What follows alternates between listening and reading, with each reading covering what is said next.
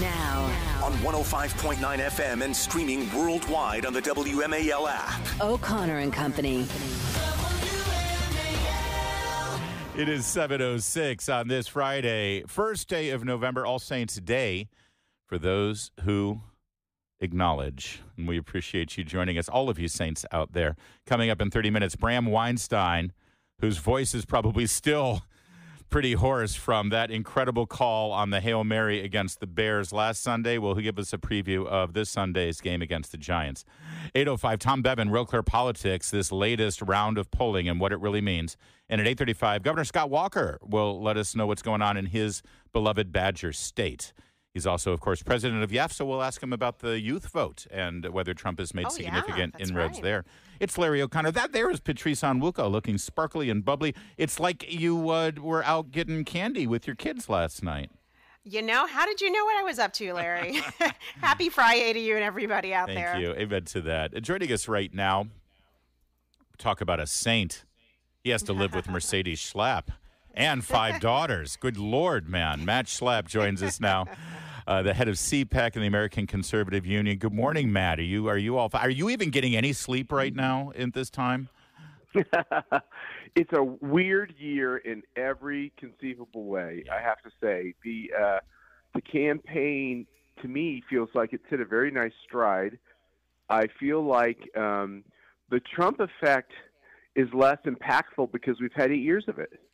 And they tried to make him into such a bogeyman, into such a, bring up all these terrible charges and everything else. And over time, I think it's these new socialist Democrats who look like the ones who are trying to, wreck the country. Yeah. Well, and also, I mentioned this earlier, this time around, unlike 16, unlike 20, despite everything that they've thrown at him, trying to make him into a felon and a criminal and all of this jazz, Matt, I've noticed that it seems like in some way the public stigma about supporting Trump has sort of whittled away. It's not gone completely, but you're seeing way more high-profile people stepping up and saying, yeah, I'm going with Trump. Athletes, movie stars, musicians, CEOs. Look at all of the successful billionaire CEOs who are just fine with stepping up and saying, yeah, it's not even close. I'm supporting Trump. That's different this time around. Do you think that that's an indication of something bigger going on? Yeah, for sure. We were giving out Halloween candy last night, and these people aren't movie stars around us, but like there was more people coming up to us. One guy had his MAGA hat on. That's pretty brave in my neighborhood. My neighborhood, you can get sued for wearing a MAGA hat. The cops are going to come around. I do think I think they're fed up. I think Chinese Corona made us fed up. I think them locking us down made us fed up. I think them teaching our kids that they were not this gender, but one of 62 genders made us fed up. I think what happened in Virginia, with what was all this porn in the library for second graders to learn how to get sexually active, made people fed up. By the way, I still think a lot of that's out there. Yeah. And, I just think people have had enough. I mean, the Democratic Party became Marxist and lost their ever-loving minds. And the American people are not radical. We're not radical one way. We're not radical the other way. The American people don't have my views on everything in politics. I get that. There's more of a pendulum. Yeah. And they are way, way extreme. I don't think they could get elected in Paris, France. And it's time for this. It's time for this to end. I want my grandmother's Democratic Party that liked people of faith, that liked the military, that had a lot of cops in their family, and loved the country. They just liked more government. I would much rather have that version of the Democratic Party. Well, and Matt, they're also growing more desperate, and I think we're seeing the desperation not only in their rhetoric, but the attempts that people are going to in these final days of the election. This week, CPAC, I guess, filed a claim that there's evidence in Wisconsin of illegal ballot harvesting. Can you talk about what that claim was? Yeah. What exactly happened, and what are you hoping to come out of this? We sent letters to all the state officials in all the battleground states, really in all the states that use drop boxes, and you'd be shocked at what these policies are. First of all, most of them didn't respond to us. They want to do this in the dark of night. Most of them put them out there on streets, with no security guards, no election officials. They're day and night. They're not protected, which is why you can torch them or set them on fire or get into them. Yeah, as we saw. And so in one particular state where we have hired or contracted with observers to watch the boxes day and night, all according to the law, all according to all the regulations. There's an affidavit of an observer who saw someone jamming the box with ballots. Now, in that state, the state of Wisconsin, you can put your ballot in there, but you can't go around and pick up a bunch of stray ballots.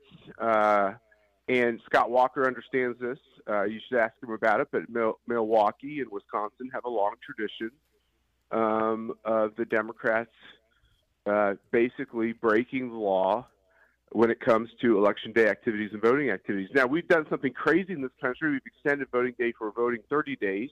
Yeah. We put these boxes on the street. And everywhere we do CPAC in all these continents, no democracy executes their election in this way. We are the only ones who can't seem to get over COVID, and we are the only ones who can't seem to get over slavery. Nobody has an issue with voter ID, and no one says that's because of slavery. Only in America, and all the white people cower and say, "Oh my God, we did have slavery, so that means we can't." So no IDs when you go to vote. Exactly. Like, obviously, the connection is there. Yeah, that's a great everybody. point, Matt. Wake up, everybody! They're pulling the wool over your eyes. This has nothing to do with slavery. We're speaking with Matt Schlapp, the Grand Poobah of CPAC, and he is a Grand Poobah. I've seen him wear his fez around the house. Matt, I know that after the 2020 election, you were dispatched to Nevada. I know this because my buddy Kurt Schlichter was there with you as a lawyer. Great man. Yeah, he is a great man, and I think you both caught COVID at the same time because of it.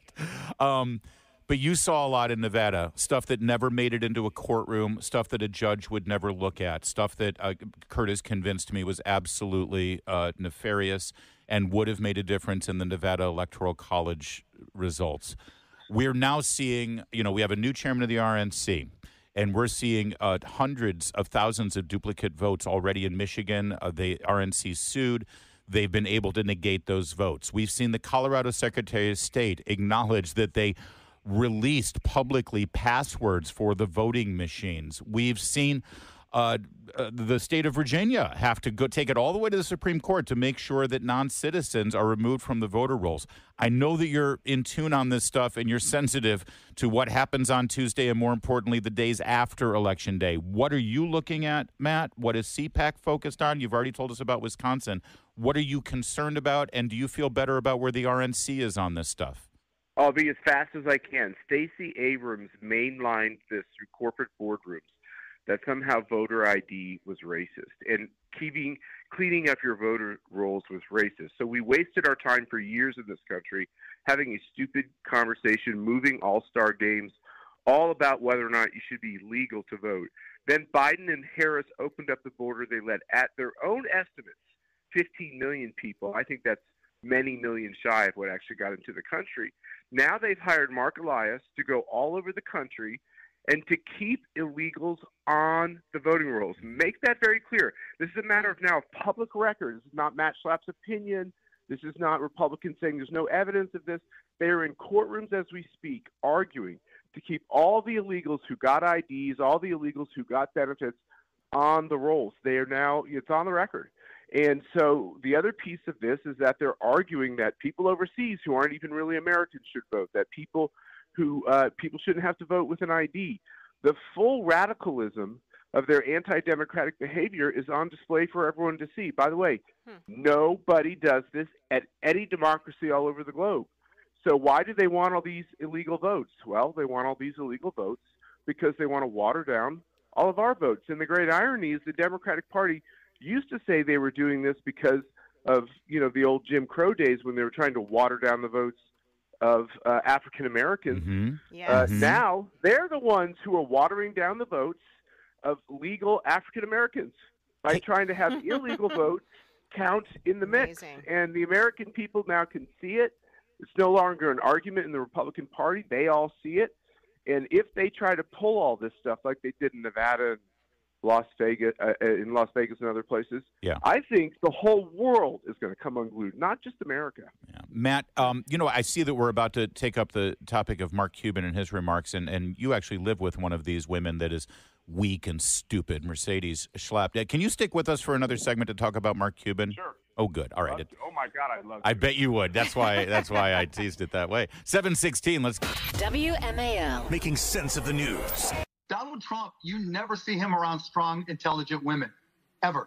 It's just that simple. It's just that simple. I think that's my favorite part. goodness. My favorite part. It's just that simple. Matt Schlapp continues with us. Not only is he the chairman of the American Conservative Union, which runs the CPAC conference, but you are literally surrounded on a minute-by-minute basis by those very women that Mark Cuban just called weak and stupid. Not only your wife, Mercedes Schlapp, who worked in a very important job in the White House directly with Donald Trump, but all of your daughters as well, who were constantly around President Trump on a regular basis. So, Matt, I'd love for you to react to that. What did you think when you heard Marky Mark say such things?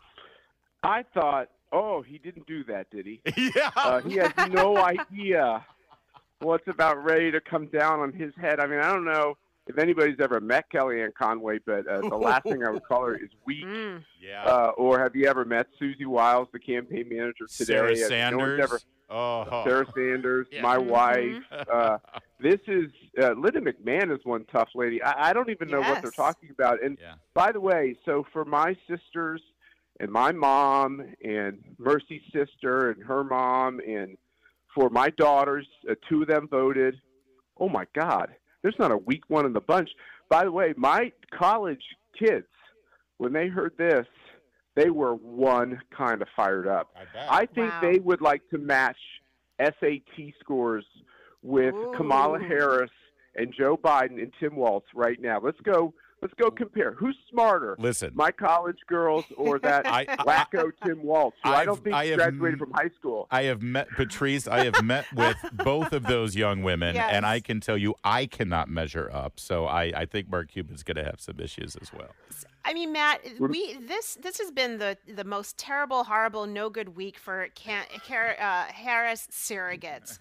Biden putting his foot in his mouth, aside from the baby's feet. I mean, putting his foot in his mouth, talking about Americans being garbage, and then Mark Cuban says, "Hold my beer. I'm going to call women, Trump supporting women, weak and stupid." What's going on over there? Is it time to pull all of the surrogates, or should we just say, hey, throw more of them out there so we can hear more of what they really think of us?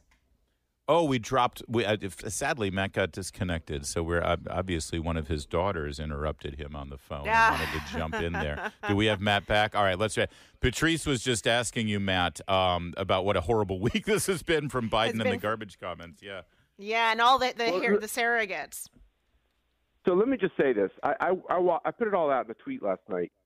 Remember they called us deplorable. Then they called the Catholics irredeemable, right? Mm-hmm. Now we're now we're not intelligent or small or strong. We're garbage. Yeah. We're Nazis. We're extreme MAGA Republicans. We're insurrectionists. We're election deniers. We're going to make you sick. We're going to kill you. They have thrown every nasty thing at all of us, or a big part of us. They have insulted every aspect of traditional America or just common sense America. You can't get to the White House. This is what they used to say. You can't get to the White House by insulting people. It's not Donald Trump who's insulting people. Donald Trump's insulting them, the leaders, the people that are, doing this. He said that the prosecutors were scum. They are scum. They're un-American. They broke all the rules. And we need 4 years to make them stop. And as I said earlier, go back to just being big government Democrats. Stop being these cancel culture, nasty, un-American voices. Just stop it. Stop it. Why don't we respect each other and just see who wins the election? Yeah. And then go be an opposition party. All right, Matt Schlapp, thank you so much for joining us. Thanks, I know how Matt. insanely busy you are, and I know you're not going to rest either. There's a whole lot of work that still will be done. Hopefully the work will be done Tuesday night, Wednesday morning, but you know how these things go, and we'll continue to stay on top of this all-important And election. Larry, we'll keep you posted on what we hear out of the states We've already made this one complaint in Wisconsin. There's more coming, so I'll keep you guys Please up to date on that. Please do. And it's a Terrific. good time to remind everybody that CPAC is much, much more than just one weekend per year. You're constantly doing this kind of important work for our country and for the conservative movement. And, Matt, I've seen the toll it takes on you and your family, so thank you for that.